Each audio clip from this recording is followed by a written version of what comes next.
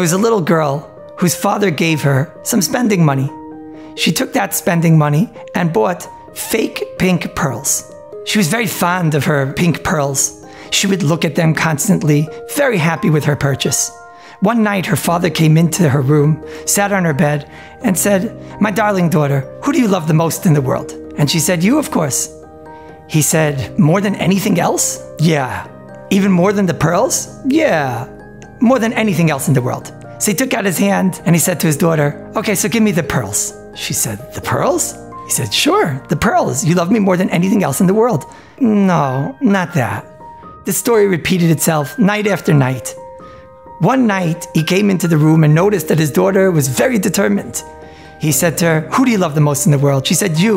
He said, "More than anything? More than anything. Even more than the pearls? Even more than the pearls. Can I have the pearls?" And with a tear running down her cheek, she took the fake pink pearls and handed it to her father. As she was handing it to her father reached into his pocket and took out a beautiful red velvet box. Inside the box were real pink, beautiful pearls.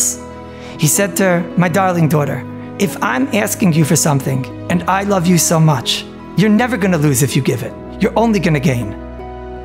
Every day we say in davening,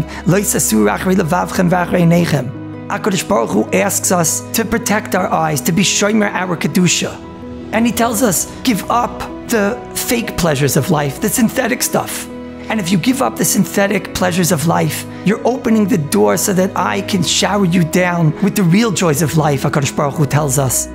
So you'll never lose by protecting your kedusha, by being shomer your eyes. You're only going to open up the door to all of that bracha that HaKadosh Baruch Hu will shower upon you.